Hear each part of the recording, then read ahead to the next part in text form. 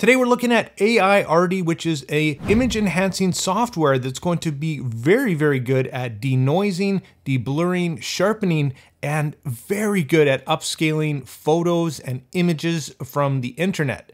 Now this is kind of a unique program, and it's some of the best AI algorithms that I've seen to date.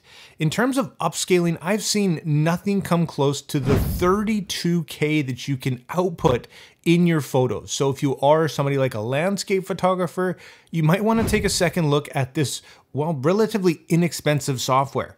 So I thought I'd just take you through and show you just how easy this program is to use. It's a drag and drop interface with just a couple clicks and you're done. I do have some images here that were provided to show you what you can do with AI images. And also I'm going to throw some of my own photos on here and show you exactly how they perform. So this is the first one here, and all you need to do is just basically click plus and then add your own photo, and it brings it in right away. It's that simple. Or you can just drag and drop right here and it's going to bring it up. Over here is your very simple and basic interface. It's going to show you what kind of hardware you're going to be using for this program. If you do have GPU acceleration, it's going to work a bit faster, but you can use just your CPU as well.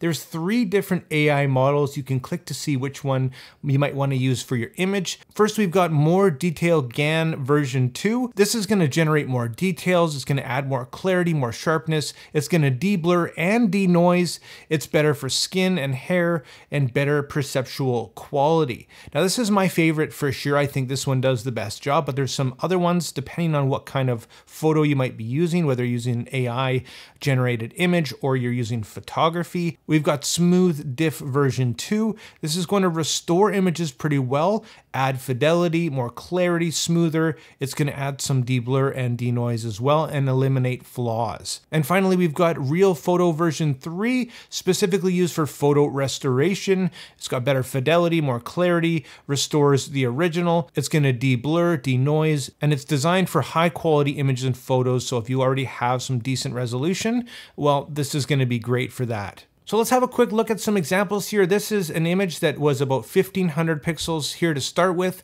We're going to upscale that 2 times to over 3000.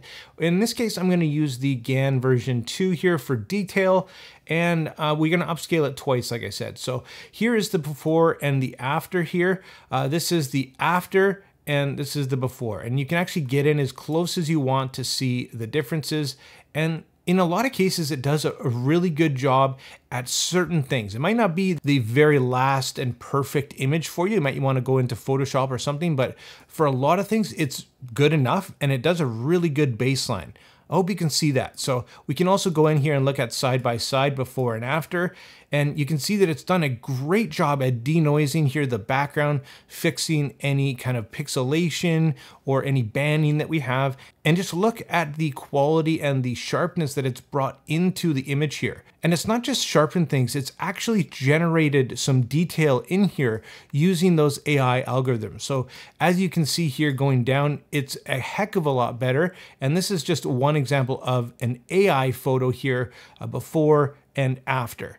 Another example here, this is also an AI generated image here. The original resolution is about 1200 by 1920. And in this case, what I chose to do is upscale it 4 times. So we're gonna have a pretty decent sized resolution here, something out of maybe a higher resolution camera, about 7680 by 4800.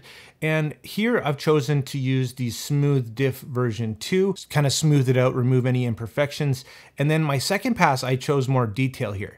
So again, let's have a look at the before and the after here. And as you can see right there, it's done a really, really good job at bringing or creating details in our image. Really, really good job. Just have a look at the quality, at this incredible magnification here, just the detail in the lips, in the skin. It does a good job at it also just making it and keeping it look natural. Again, let's go to the side by side here, and as we zoom in, you can just see the difference of quality in just the details. It's just unbelievable. And it's also very selective as well. As you can see, it doesn't over process things like the hair over here. It does do a little bit of denoising, but overall it doesn't overdo it, and it does a really good job at picking the right places to do the work. Next, we'll have a look at some photos that I took, and I'm really pushing this thing to its limit here. This is a photo taken at 20,000 ISO. So we're gonna see its denoise capabilities and if it can actually add detail into this image with something that's just so bad quality. So the original resolution of this photo is 4600 by 3000, and I'm gonna upscale it 4 times, and I'm gonna use the more detail basically twice on this one. And here is the after. Just have a look at the differences here.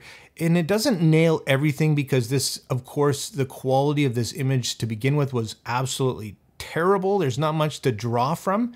But if we really come in here and look at the details, you can see here, of course, with the transition in the background here, that's going to be really tough because it's got to figure out what it's looking at.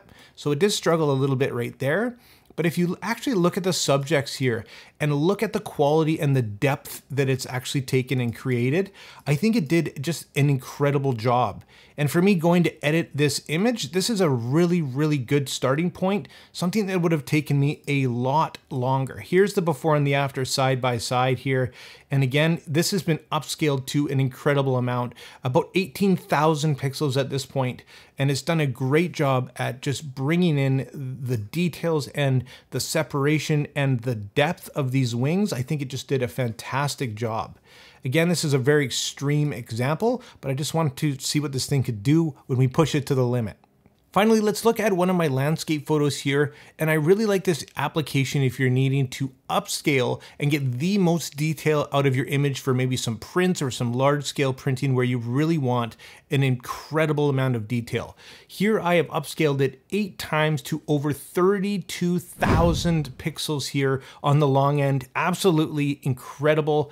And I've used my more detail, my GAN 2 with the second pass as well. I want as much detail as I can possibly get out of this image. And here's the before and the after here.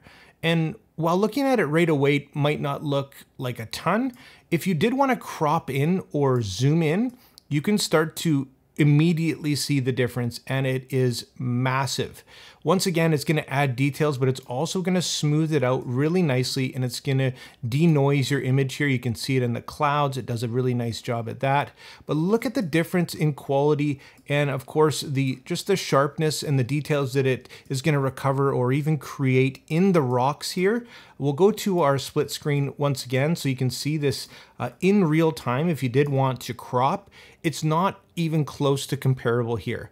The denoise is fantastic. It's selective. It even does a great job at the hard, fine lines as well. Nothing too crazy, no terrible artifacts, but look at the rocks and look at the quality that is recovered from this image. And in the back here, it wasn't overly sharp or really in focus, and it's done a great job at bringing that back as well. So overall, I think if you're a landscape photographer, or if you're somebody who might want to crop in on an image, or if you have a wide angle lens and see something that you want to maybe take advantage of in one of the corners, well, this is going to be a great way to do that by really upscaling it to pretty much as big as I've ever seen it in any program to date. So if you did want to check out this program, if you wanted to pick it up, I will drop affiliate links down below. I'd recommend it to you, absolutely. It's relatively low cost. You can buy a yearly license or opt for a lifetime license, which I really, really like. And it's still very reasonably priced if you ask me. So check that out, guys, if you wanted to pick this thing up. It does have lifetime updates as well, which is really nice.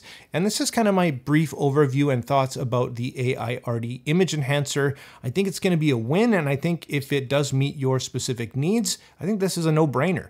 Thanks so much for watching, guys, and like always, make mistakes, be yourself, and get out there and take some more pictures. See you next time.